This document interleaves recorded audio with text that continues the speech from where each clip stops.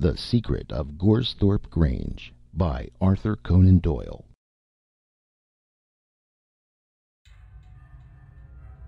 I am sure that nature never intended me to be a self-made man. There are times when I can hardly bring myself to realize that 20 years of my life were spent behind the counter of a grocer's shop in the East End of London, and that it was through such an avenue that I reached a wealthy independence and the possession of Goresthorpe Grange.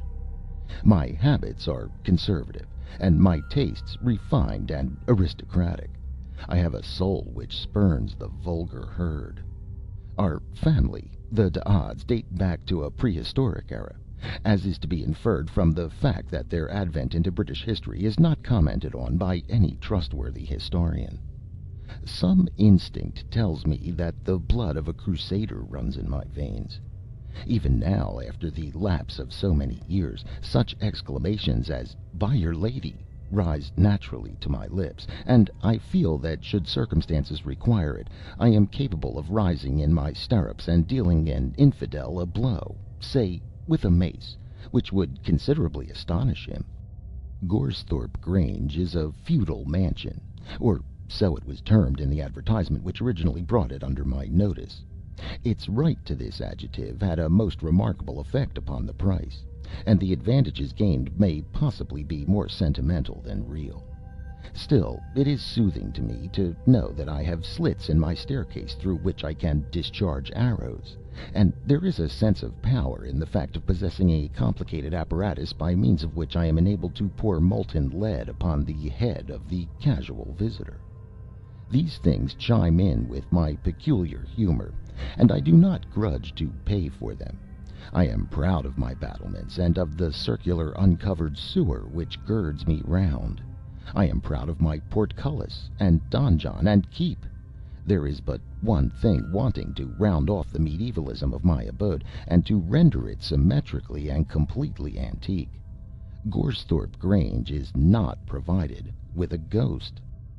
Any man with old-fashioned tastes and ideas as to how such establishments should be conducted would have been disappointed at the omission. In my case it was particularly unfortunate. From my childhood I had been an earnest student of the supernatural, and a firm believer in it.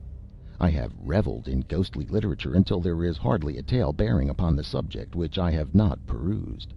I learned the German language for the sole purpose of mastering a book upon demonology. When an infant, I have secreted myself in dark rooms in the hope of seeing some of those bogies with which my nurse used to threaten me, and the same feeling is as strong in me now as then. It was a proud moment when I felt that a ghost was one of the luxuries which my money might command. It is true that there was no mention of an apparition in the advertisement. On reviewing the mildewed walls, however, and the shadowy corridors, I had taken it for granted that there was such a thing on the premises, as the presence of a kennel presupposes that of a dog.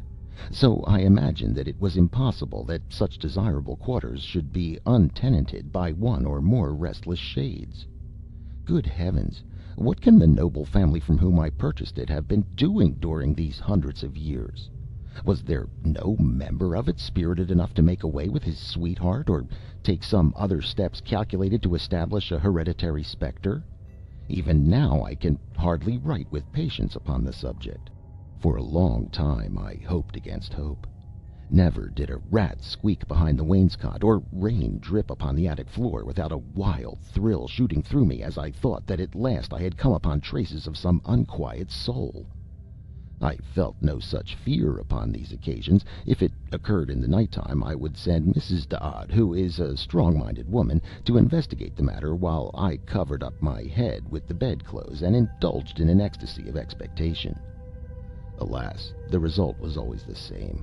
The suspicious sound would be traced to some cause so absurdly natural and commonplace that the most fervid imagination could not clothe it with any of the glamour of romance. I might have reconciled myself to this state of things had it not been for Jorrocks of Havistock Farm. Jorrocks is a coarse, burly, matter-of-fact fellow whom I only happened to know through the accidental circumstance of his fields adjoining my domain.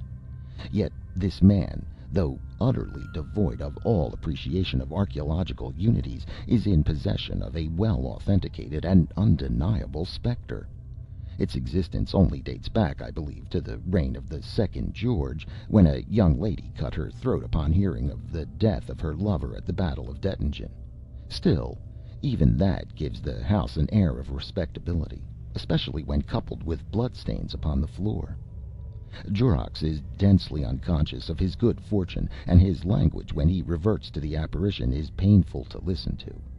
He little dreams how I covet every one of those moans and nocturnal wails which he describes with unnecessary objurgation. Things are indeed coming to a pretty pass when democratic specters are allowed to desert the landed proprietors and annul every social distinction by taking refuge in the houses of the great unrecognized. I have a large amount of perseverance. Nothing else could have raised me into my rightful sphere, considering the uncongenial atmosphere in which I spent the earlier part of my life. I felt now that a ghost must be secured, but how to set about securing one was more than either Mrs. D'Odd or myself was able to determine. My reading taught me that such phenomena are usually the outcome of crime. What crime was to be done, then, and who was to do it?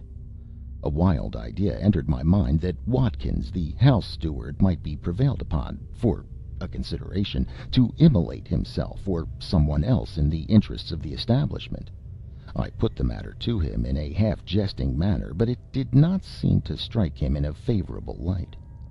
The other servants sympathized with him in his opinion. At least, I cannot account in any other way for their having left the house in a body the same afternoon.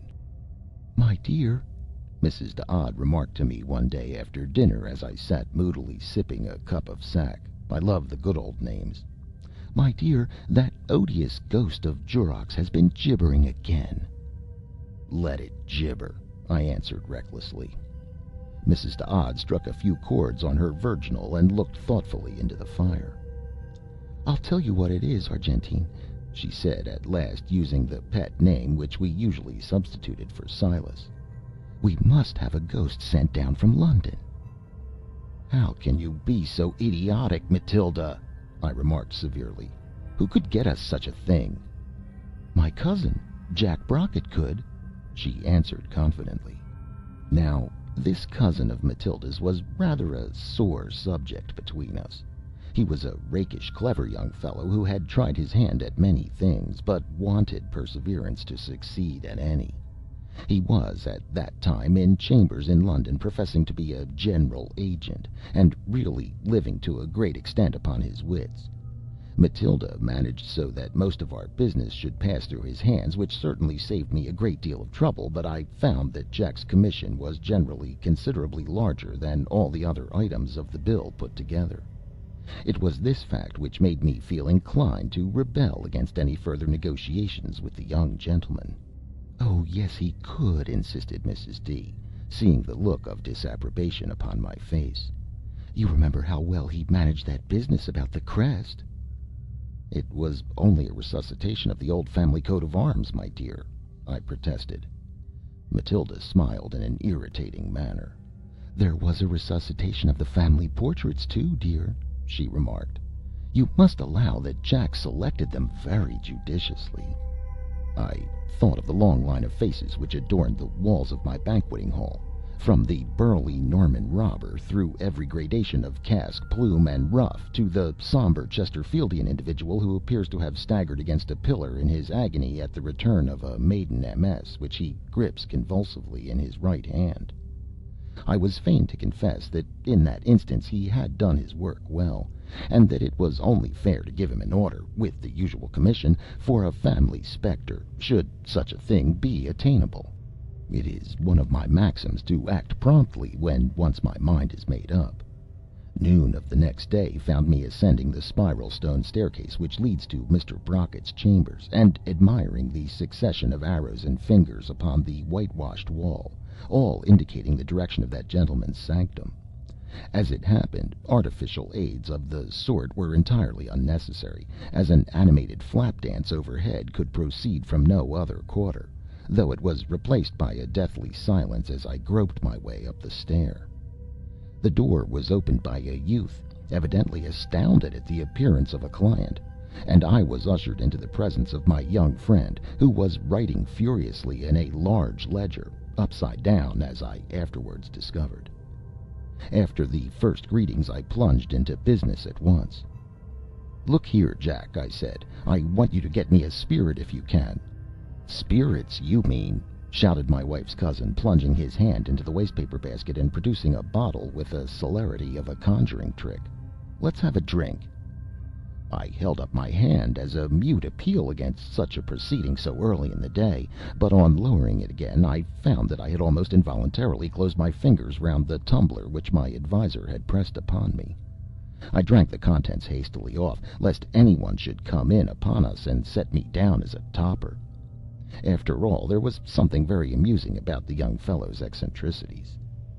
"Not spirits," I explained smilingly. "An apparition, a ghost. If such a thing is to be had, I should be very willing to negotiate." "A ghost for Goresthorpe Grange?" inquired Mr. Brockett, with as much coolness as if I had asked for a drawing-room suite. "Quite so," I answered. "Easiest thing in the world," said my companion, filling up my glass again in spite of my remonstrance. "Let us see." Here he took down a large red notebook with all the letters of the alphabet in a fringe down the edge. "A ghost, you said, didn't you? That's G. G. Gems, gimlets, gas pipes, gauntlets, guns, galleys. Ah, here we are. Ghosts. Volume 9, Section 6, page 41. Excuse me." And Jack ran up a ladder and began rummaging among a pile of ledgers on a high shelf. I felt half inclined to empty my glass into the spittoon when his back was turned, but on second thoughts I disposed of it in a legitimate way. "Here it is!" cried my London agent, jumping off the ladder with a crash, and depositing an enormous volume of manuscript upon the table. "I have all these things tabulated, so that I may lay my hands upon them in a moment. It's all right. It's quite weak." Here he filled our glasses again. "What were we looking up again?" "Ghosts," I suggested. "Of course. Page 41. Here we are. J. H. Fowler and Son, Dunkel Street. Suppliers of mediums to the nobility and gentry. Charms sold. Love philtres. Mummies. Horoscopes cast. Nothing in your line there, I suppose." I shook my head despondingly. "Frederick Tabb," continued my wife's cousin, "solo channel of communication between the living and dead. Proprietor of the spirits of Byron, Kirk, White, Grimaldi, Tom Cribb, and Inigo Jones. That's about the figure." "Nothing romantic enough there," I objected. "Good heavens, fancy a ghost with a black eye and a handkerchief tied round its waist, or turning somersaults and saying, 'How are you to-morrow?' The very idea made me so warm that I emptied my glass and filled it again. "Here's another," said my companion. "Christopher McCarthy. Bi-weekly seances, attended by all the eminent spirits of ancient and modern times. Nativities, charms, abracadabras, messages from the dead. He might be able to help us. However, I shall have a hunt round myself tomorrow and see some of these fellows. I know their haunts, and it's odd if I can't pick up something cheap. So there's an end of business," he concluded, hurling the ledger into the corner. "And now we'll have something to drink."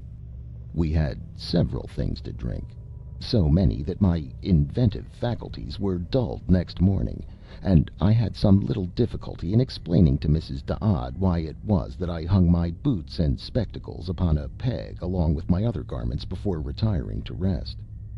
The new hopes excited by the confident manner in which my agent had undertaken the commission caused me to rise superior to alcoholic reaction, and I paced about the rambling corridors and old-fashioned rooms, picturing to myself the appearance of my expected acquisition, and deciding what part of the building would harmonize best with its presence. After much consideration, I pitched upon the banqueting hall as being, on the whole, the most suitable for its reception. It was a long, low room, hung round with valuable tapestry and interesting relics of the old family to whom it had belonged. Coats of mail and implements of war glimmered fitfully as the light of the fire played over them, and the wind crept under the door, moving the hangings to and fro with a ghastly rustling. At one end there was the raised dais on which in ancient times the host and his guests used to spread their table, while a descent of a couple of steps led to the lower part of the hall where the vassals and retainers held wassail. The floor was uncovered by any sort of carpet, but a layer of rushes had been scattered over it by my direction. In the whole room there was nothing to remind one of the 19th century, except, indeed, my own solid silver plate stamped with the resuscitated family arms, which was laid out upon an oak table in the center. This, I determined, should be the haunted room, supposing my wife's cousin to succeed in his negotiation with the spirit mongers. There was nothing for it now but to wait patiently until I heard some news of the result of his inquiries.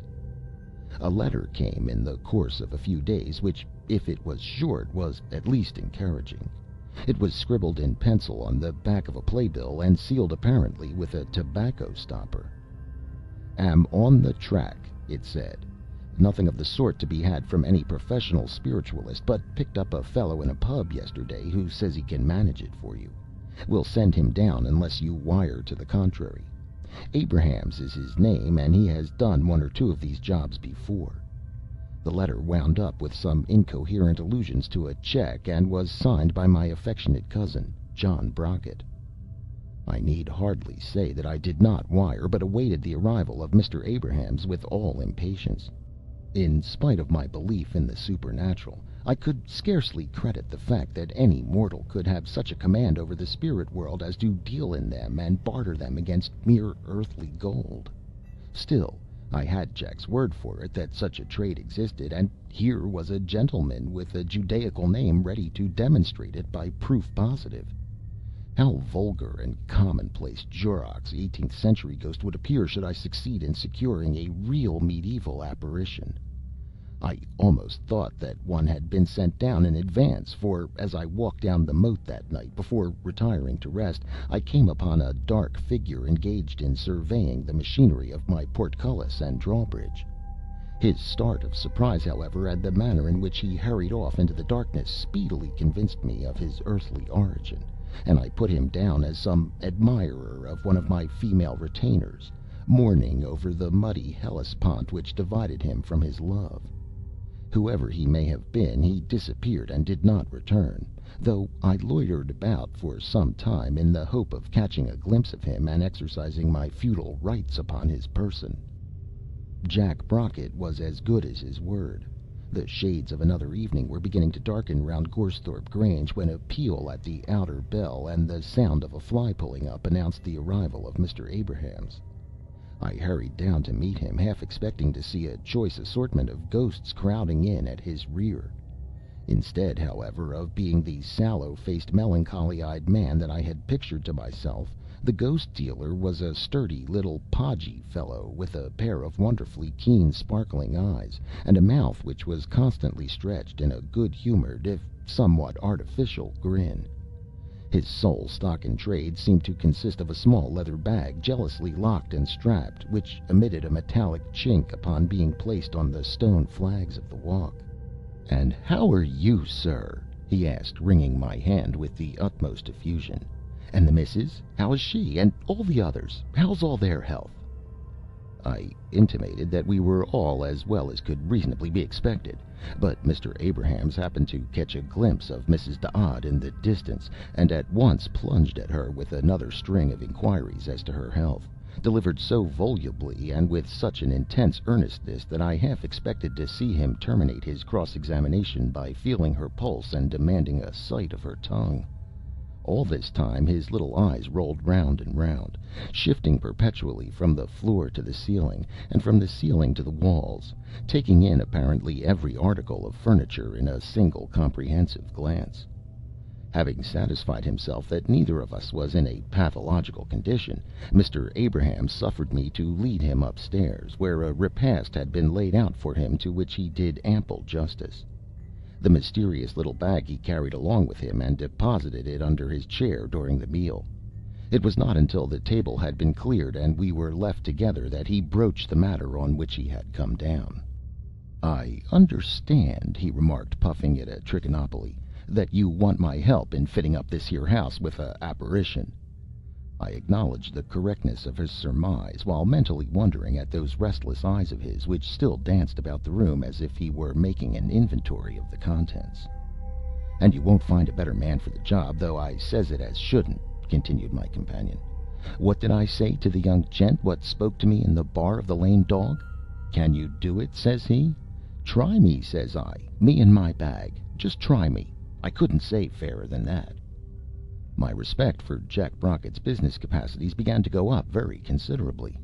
He certainly seemed to have managed the matter wonderfully well. "You don't mean to say that you carry ghosts about in bags?" I remarked with diffidence. Mr. Abrahams smiled a smile of superior knowledge. "You wait," he said. "Give me the right place and the right hour, with a little of the essence of eucalyptus." Here he produced a small bottle from his waistcoat pocket. "And you won't find no ghost that I ain't up to. You'll see them yourself and pick your own. I can't say fairer than that." As all Mr. Abraham's protestations of fairness were accompanied by a cunning leer and a wink from one or other of his wicked little eyes, the impression of candor was somewhat weakened. "When are you going to do it?" I asked reverentially. 10 minutes to 1 in the morning," said Mr. Abrahams with decision. "Some says midnight, but I says 10 to 1, when there ain't such a crowd and you can pick your own ghost. And now," he continued, rising to his feet, "suppose you trot me round the premises and let me see where you wants it. For there's some places as attracts 'em, and some as they won't hear of, not if there was no other place in the world." Mr. Abrahams inspected our corridors and chambers with a most critical and observant eye, fingering the old tapestry with the air of a connoisseur, and remarking in an undertone that it would match uncommon nice. It was not until he reached the banqueting hall, however, which I had myself picked out, that his admiration reached the pitch of enthusiasm. "Here's the place!" he shouted, dancing, bag in hand, round the table on which my plate was lying, and looking not unlike some quaint little goblin himself. "Here's the place! We won't get nothing to beat this. A fine room, noble, solid. None of your electroplate trash. That's the way as things ought to be done, sir. Plenty of room for 'em to glide here.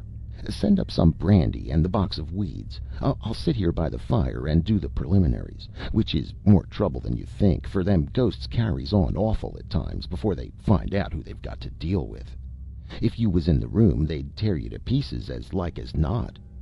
You leave me alone to tackle them, and at 12:30 come in, and I'll lay they'll all be quiet enough by then." Mr. Abraham's request struck me as a reasonable one, so I left him with his feet upon the mantelpiece and his chair in front of the fire, fortifying himself with stimulants against his refractory visitors. From the room beneath, in which I sat with Mrs. D'Odd, I could hear that after sitting for some time he rose up and paced about the hall with quick, impatient steps. We then heard him try the lock of the door, and afterwards drag some heavy article of furniture in the direction of the window, on which apparently he mounted, for I heard the creaking of the rusty hinges as the diamond-paned casement folded backwards, and I knew it to be situated several feet above the little man's reach. Mrs. D'Odd says that she could distinguish his voice speaking in low and rapid whispers after this, but that may have been her imagination. I confess that I began to feel more impressed than I had deemed it possible to be. There was something awesome in the thought of the solitary mortal standing by the open window and summoning in from the gloom outside the spirits of the nether world. It was with a trepidation which I could hardly disguise from Matilda that I observed that the clock was pointing to 12:30, and that the time had come for me to share the vigil of my visitor. He was sitting in his old position when I entered, and there were no signs of the mysterious movements which I had overheard, though his chubby face was flushed as with recent exertion. "Are you succeeding all right?" I asked as I came in, putting on as careless an air as possible, but glancing involuntarily round the room to see if we were alone. "Only your help is needed to complete the matter," said Mr. Abrahams, in a solemn voice. "You shall sit by me and partake of the essence of eucalyptus, which removes the scales from our earthly eyes. Whatever you may chance to see, speak not, and make no movement, lest you break the spell. His manner was subdued, and his usual Cockney vulgarity had entirely disappeared. I took the chair which he indicated and awaited the result.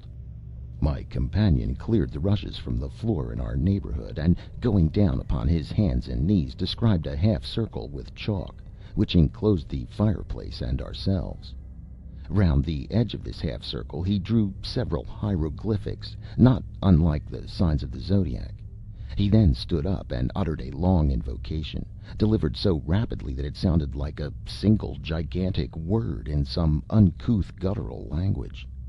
Having finished this prayer, if prayer it was, he pulled out the small bottle which he had produced before, and poured a couple of teaspoonfuls of clear transparent fluid into the vial, which he handed to me with an intimation that I should drink it.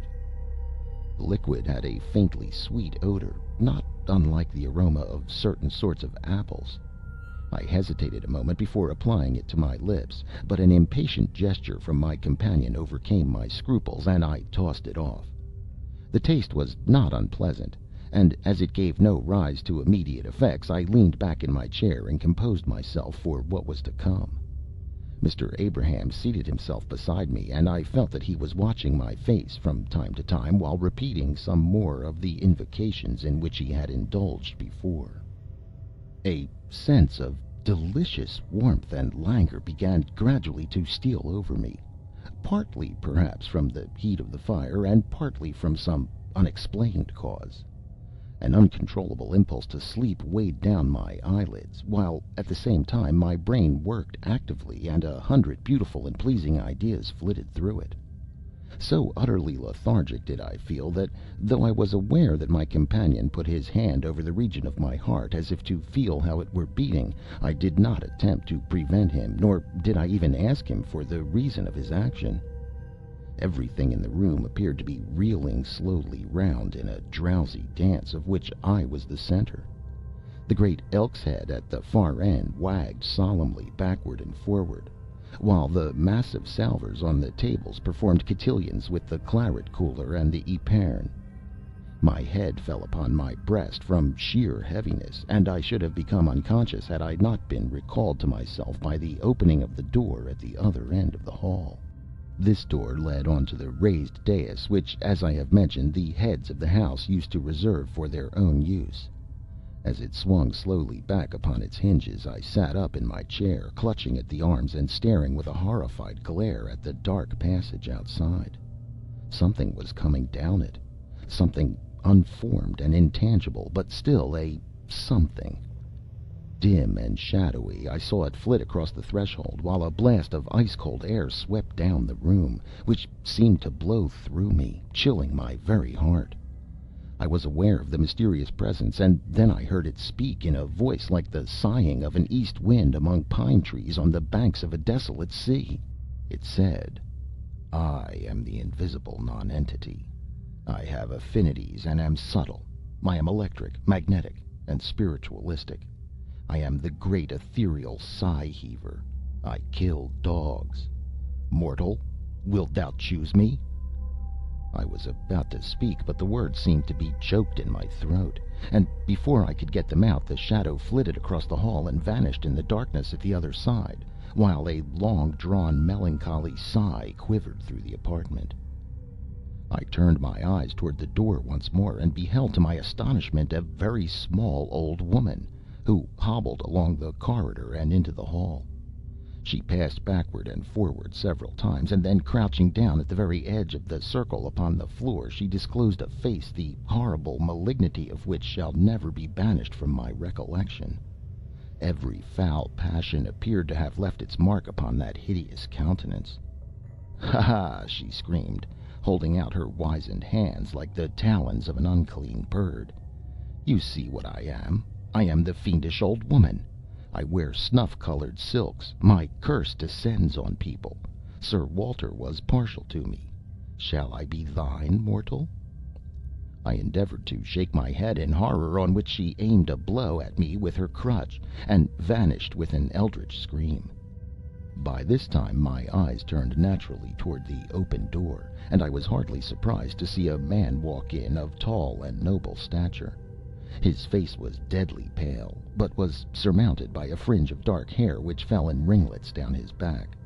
A short, pointed beard covered his chin.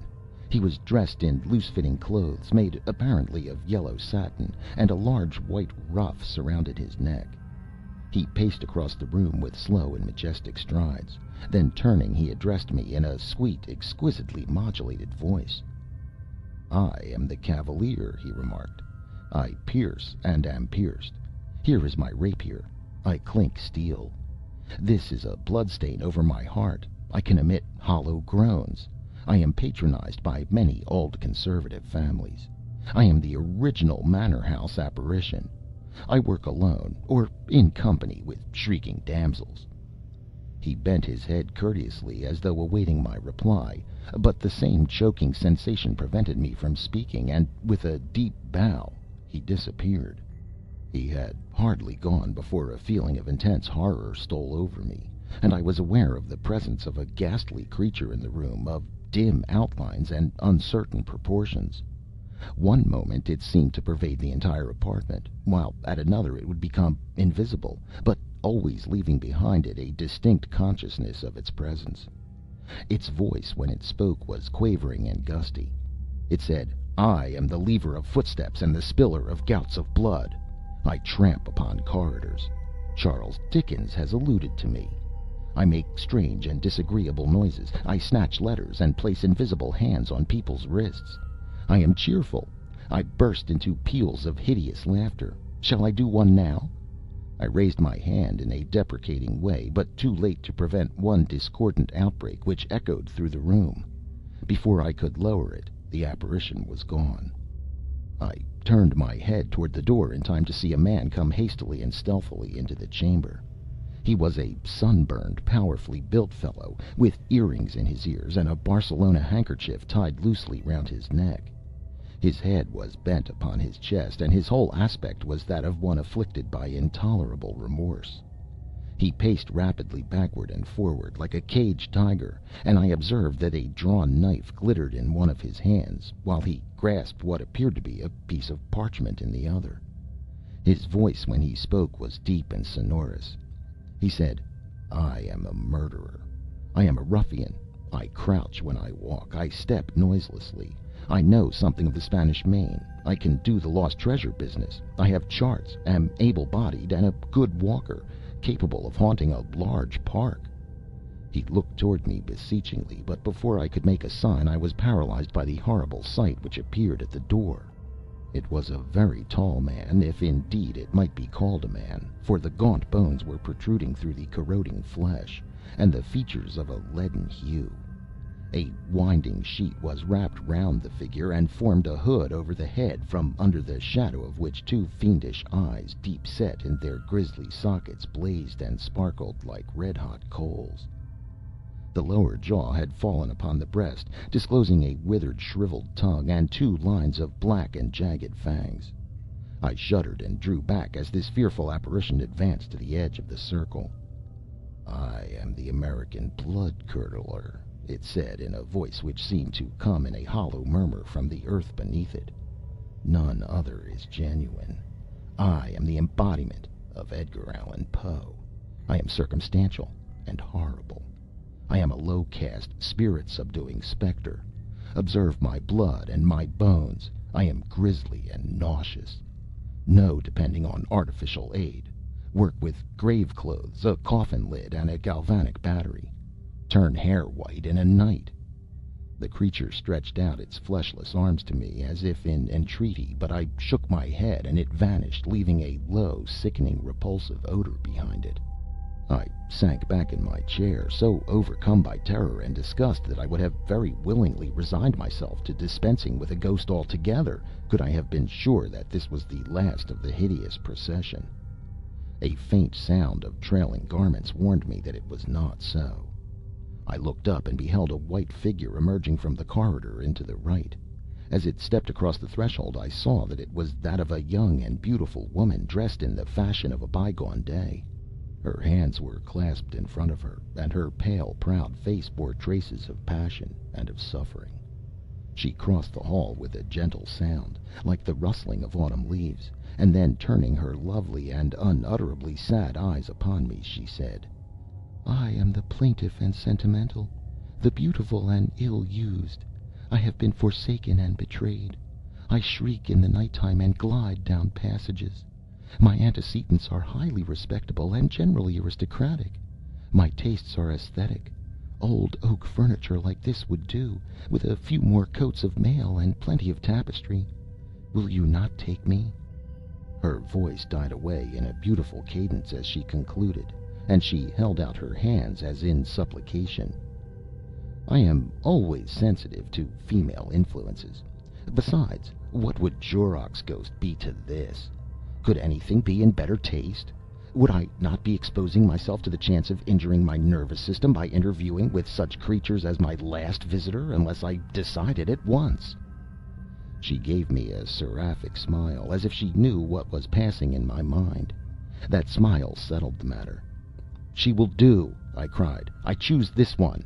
And, as in my enthusiasm I took a step toward her, I passed over the magic circle which had girdled me round.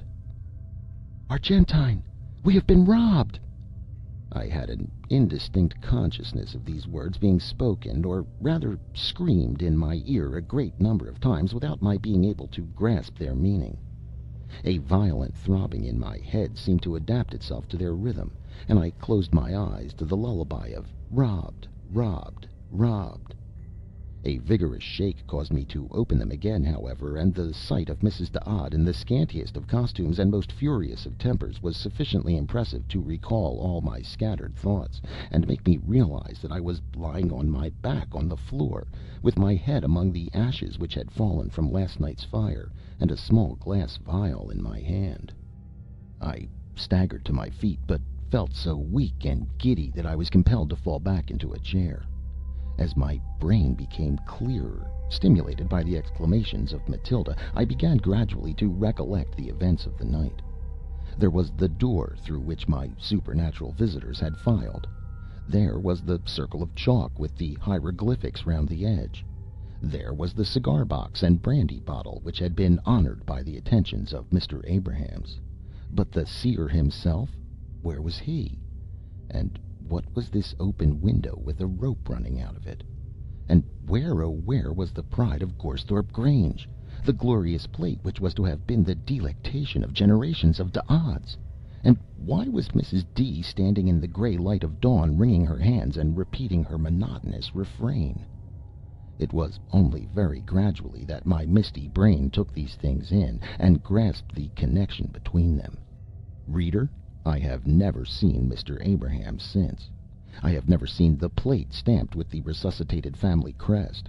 Hardest of all, I have never caught a glimpse of the melancholy spectre with the trailing garments, nor do I expect that I ever shall.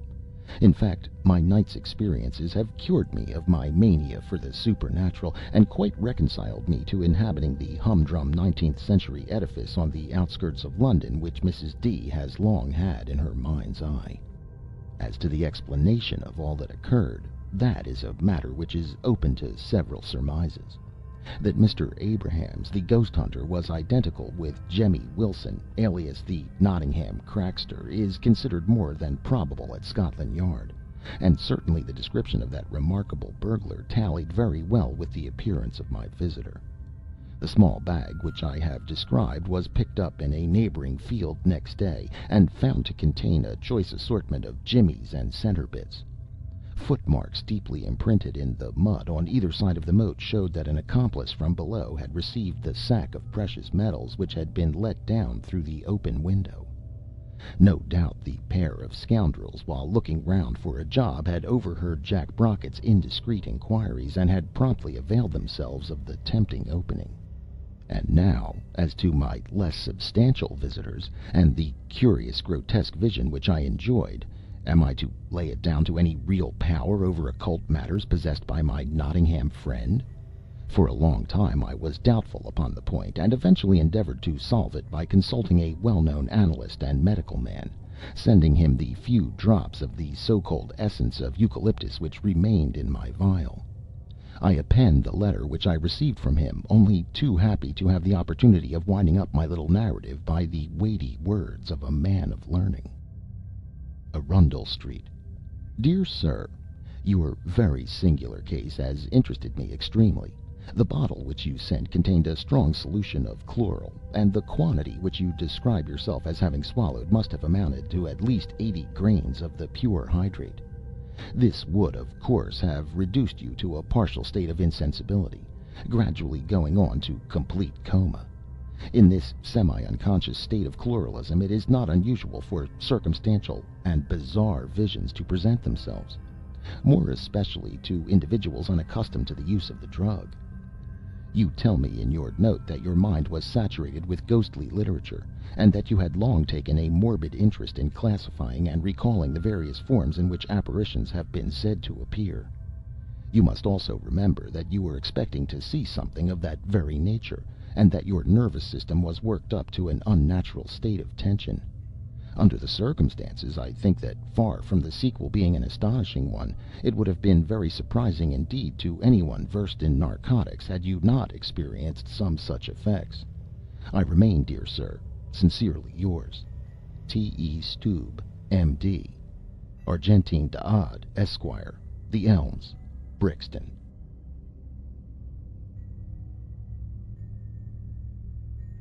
End of The Secret of Goresthorpe Grange by Arthur Conan Doyle.